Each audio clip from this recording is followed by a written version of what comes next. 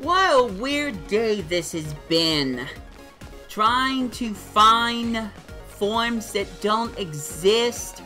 Fighting trainers that I fought already for a while ago. And mochi. So much mochi. But you know what? This is like the only other thing I haven't done.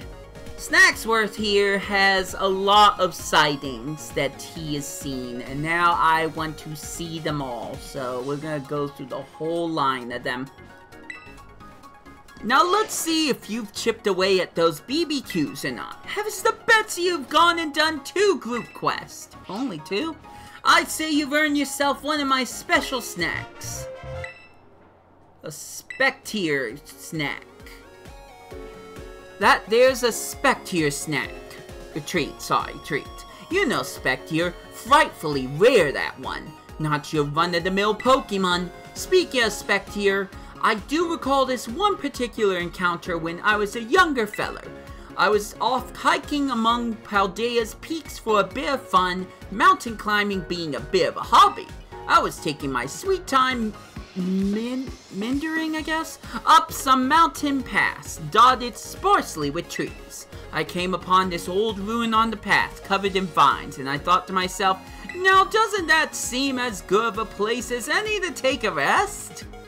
I'd no sooner drawn close for a look than this black shadow of a Pokemon appeared. English! I speak it sometimes. A Spectier had been sleeping inside. It popped its long face out and scared the spirit out of me. It loves the snack you have there, so you might just have a shot at meeting it too. If you run into old Spectier, be sure to give it my best. I'm sure I will, but you have more snacks, so... Go on, fork them over. Kyogre treat. Well, since considering how big the Pokemon is, it shouldn't be that hard to find. But of course, this is a video game, so it won't be that big. That there's a Kyogre treat. You know Kyogre, frightfully rare, that one, not one of the run-of-the-mill Pokemon, blah. Speaking of Kyogre, I do recall this one particular encounter when I was a younger fella. I was on another one of my adventures around Paldea when I spotted these odd rocks in the sea. I thought to myself, now Snacksworth, those gotta be those famous rocks said to bring riches. So I figured I might as well squeeze my eyes shut real tight and make a wish on them. After a few seconds I opened my eyes and what should appear in front of those rocks but Kyogre? Just big and blue and brazen as you please. Now that was a shocking day, make no mistake. It loves that snack you have there, so you might have the chance of meeting it. Give Kyogre my best. What else do you have? You've done 4 group quests. The Latios tree. Ooh, nice. That's the Latios tree, alright. Frightfully rare. I've certainly not seen enough of them yet. I was off enjoying a spa backstroke in the sea to the south of Paldea at the time. I've been going on for a good while, so I'd come to feel a bit tuckered out and in need of a rest. Came ashore to rest on the sand in the shadow of some cliffs. When, would you believe it, a Latios was there, just right there before me. Our eyes met and it gave me a jolly little smile. Then it flew off again out of sight. It loves that snack you have there, so go find it. What's this? You've done 5? You maniac! You get more treats! This one's a Lugia treat! A fan favorite for sure. In fact, I do recall this one particular encounter, that I was paddling in the sea off Paldea, enjoying a leisurely backstroke through those crystal waters. But it was a real frigid stretch of sea, you understand? Didn't take long in that water before I'd started to lose all the warmth in my body. I was shaking like a leaf by the time I found an island and crawled ashore. What should appear before me but a great whirlpool heaving in the sea, and whoosh! Out of it comes Lugia itself. I was knocked flat on my backside in a shock of it all, so delightful I forgot I was even cold. It loves that snack, and you'll love Lugia too, I guarantee it. Heavens the Betsy, you've done 6 group quests! Here's a Lunala treat. That there's a Lunala treat, yes sirree! I do recall one encounter when I was on a fine sandy beach in Paldea, gazing out at the sun as it set into the sea. Looking at the sun really reminds you just how small you are as one person, you know? I was getting all sentimental as I watched the light slip away. Oh, this one's depressing. I hadn't yet disappeared when suddenly this great crescent moon bloomed before my eyes. It was only there for an instant, so it was hard to get a good look. But I'm sure that silhouette belonged to Lunala, or my name's not Snacksworth! Why is your name Snacksworth? You've done 7? 7 group quests! Well, here's a Terrakian treat, and not the one you're looking for. I don't know that for sure, but I can kinda see it in your eyes and hear it in your voice. Anyway, speaking of myself, it was just a regular day and I was out doing a bit of my beloved rock climbing, as I'm wont to. I'm sure I said that word wrong. I'd make it up quite high. When I turned around for a breath, I could just make out Contando in the distance, off to the south. I was simply standing there, admiring that view, when the next thing I knew, Terrakian had plonked down for a sit right beside me. Perhaps it was simply at loose ends? It sat with me for a time, and we ate some snacks together. It loves that snack you have there. And etc. But guess what? I have more because you've done 10 solo quests. Oh, we no longer have the... Okay. You've earned a special snack. This is the Latios treat. Oh, I can get both of them. Awesome. Speaking of Latios and me, I do encounter the day that I smack dab into it, brazen as please, while I was up in northeast Paldea. See, we couldn't speak each other's language, but I got the feeling it was telling me to follow it, so I gave chase when Latios flew off, and I ended up climbing these mighty steep cliffs. Next time I looked up, I realized I'd come to a small lake nestled in between some jagged cliffs. It was a secret spot, alright, and it loves that snack.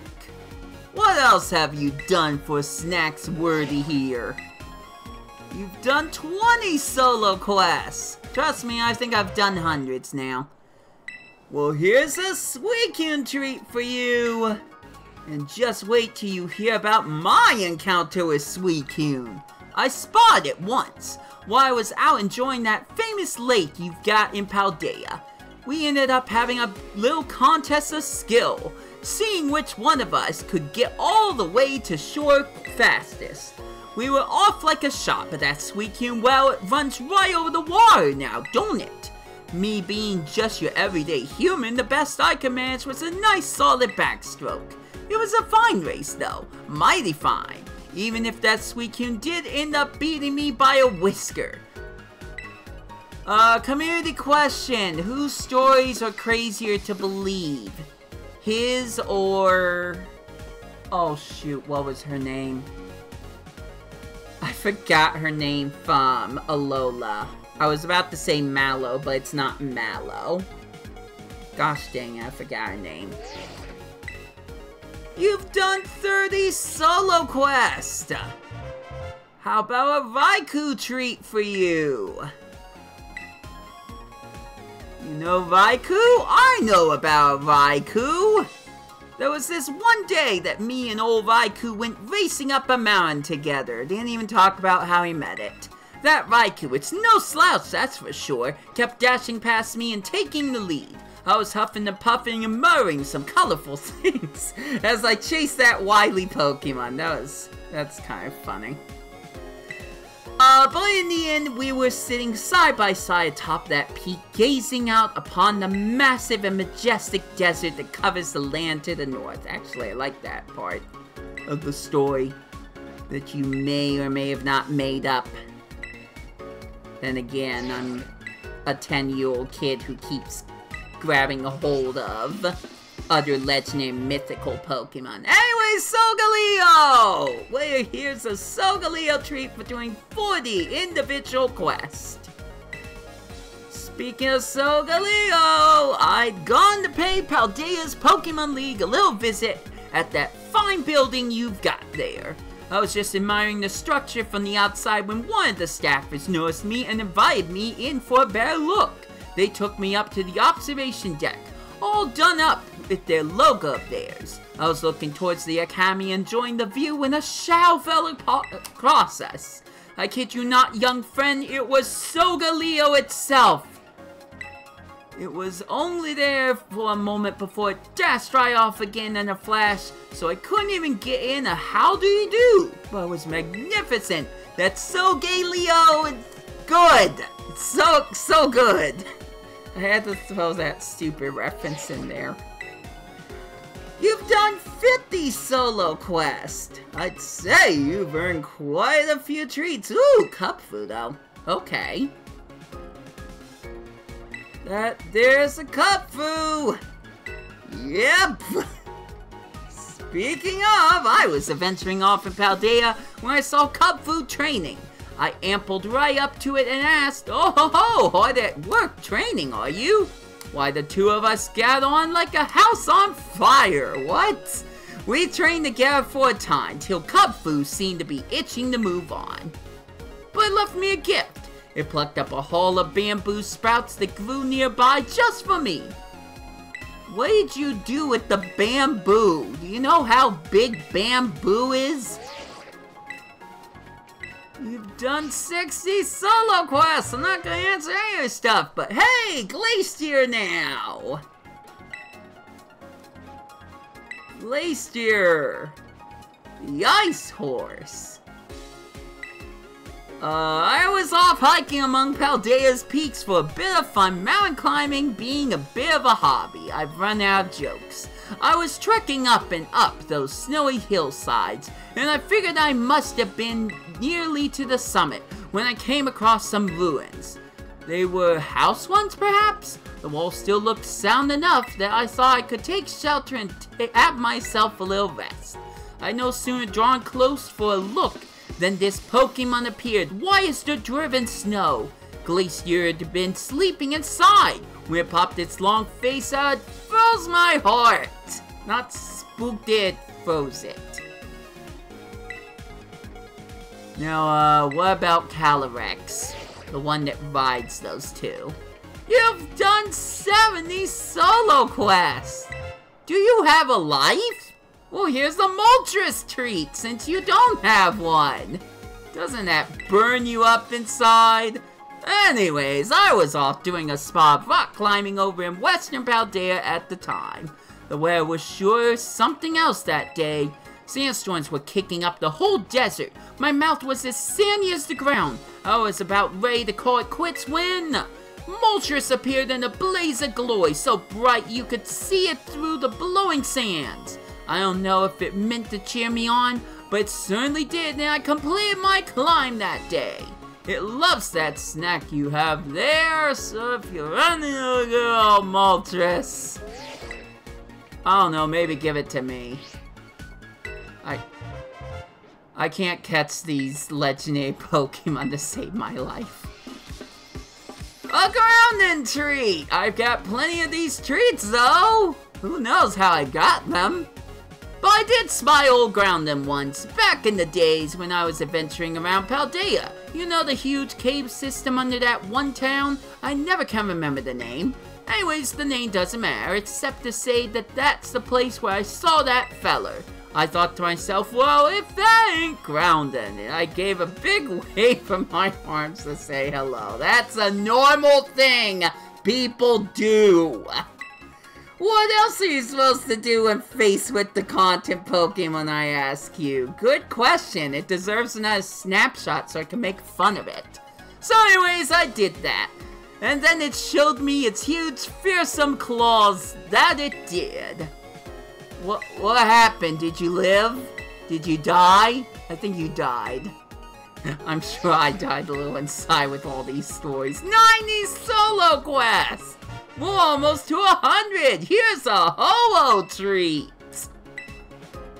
I know how much you like Ho-Oh! Don't ask questions! Just hear my story. So, now this is a real old tale from those long ago days when I just started out as a trainer. I was down in the southwest of Paldea, near the cascading waterfalls down there, I've been up through the night, training without rest to try to make my Pokemon stronger. Then Ho-Oh appeared in the sky above me, glittering and sparkling bright as you ever saw. I'd sure like to believe that it appeared there to cheer me on when I was trying so hard. Anyways, I love snacks. Go get 'em. Champ in the making. But you've also done 100 solo quests! Reshiram! Perfect! Right after Ho-Oh. He knows me so well. That's a Reshiram treat. Frightfully rare, that one. I do recall this one instance when I saw Reshiram with my own eyes out near a town that I passed through in Paldea. It was a town where a lot of hard-working folk live. The type to get their hands dirty. I should take a picture of that, but I'll find it eventually. I'd climb up to a nice height to look out upon all their hard work carved into the landscape. I was just remarking to myself what a fine show of effort it was, when I seemed to feel a presence behind me. And when I turned, BAM! There was a Reshiram right at my shoulder. I figured it must like good old-fashioned hard work too. Loves that snack. Don't ask me about Zekrom. You haven't earned that right yet, I don't think. Oh my gosh, he's going past 100.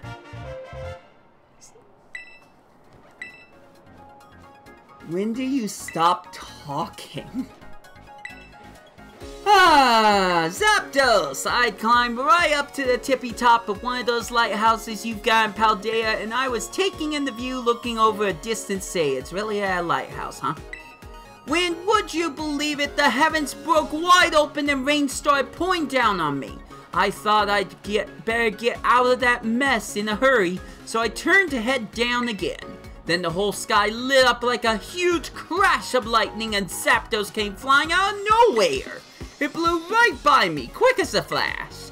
It loves the snack, so run into Zapdos, give it my best. Oh boy, he just keeps going. I keep going. Alright, I got all the legendary birds to show up. That's an Articuno treat. Here's my story. I found this lovely pond up in the snowy peaks of Paldea and had decided to go for a dip, hankering for a bit of cold water swimming. When, would you believe it, Articuno comes swooping down along the nearby waterfall and starts flying above me, singing away. I was tickled pink, I was, when I'm merely singing with Articuno even as the sun set and the moon rose. Before I knew it, it was morning again. That's a cute story, actually. Anything else? Of course.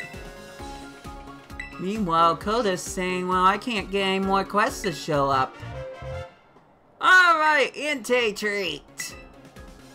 We got Suicune. I don't think we got Raikou. No, I think I do got Raikou, right? Oh well. Here's the Entei treat story. Would you believe it? I simply ran smack dab into Entei while adventuring in Paldea. I won't say where. You know that stretch that's dyed with mines, never mind. And everywhere you look, there's another hole. Oh, there was Entei popping through one of those caves like it was having a grand old time. I don't like to be outshone, so I did my best to keep up with the fella. Woo-wee, what a chase. We ended up all the way at the coast, side by side as we gazed out over the endless blue. Whew. Oh, shucks. It looks like it's a bit early for you to be getting any of my special snacks. I reckon you'd earn one of my special snacks if you do one more group quest. Okay, Koda. Oh, wait. You want to just hear one of my grand old tales about rare and wondrous Pokemon? Sure! Which Pokemon? I got plenty. Oh. Koraidon! Tell me about Koraidon. Well, friend, I don't rightfully know what to tell you. There's no snack of mine. That is no snack of mine. Beautiful. Ah, beautiful. Okay. Well, I've gotten as many of them as I can to show up, but apparently I need to do way more group quests, so I will be back to finish up everything he has to say once that happens. Till then, this has been We the Player. I got nothing left to say. I got a migraine. Enjoy your day! Take care out there, and I'll catch you later.